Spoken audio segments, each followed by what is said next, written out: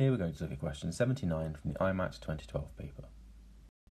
So in this question, we're given the equation of a line, y equals 2x minus 1, and we're given these 5 different points, of which we're told that 4 of the following are the same distance from this line, and one of them is a different distance. So what the question asks us to do is to find which of these points is a different distance from our line. So if you'd like to have a go at doing this question yourself, then please pause the video now. Otherwise, we'll have a go at doing it together.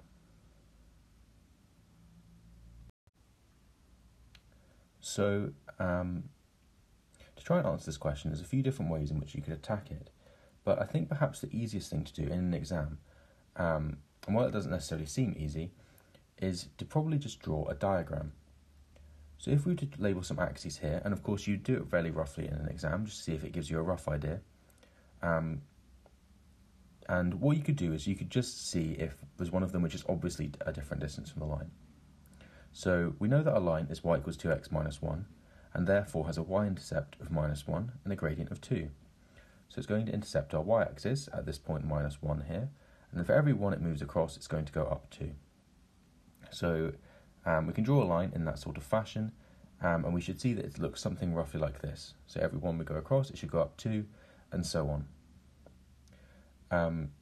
So now the next thing we would do is just label on each of our points. So if we put on point A, which is just at 1 minus 1, then it should be roughly here. Moving on, we can put on B, then C, then D, and then finally E up here.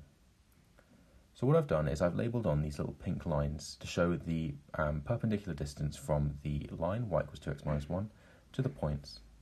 So I've just done this to make it a little bit clearer to see how far the points actually are from the lines.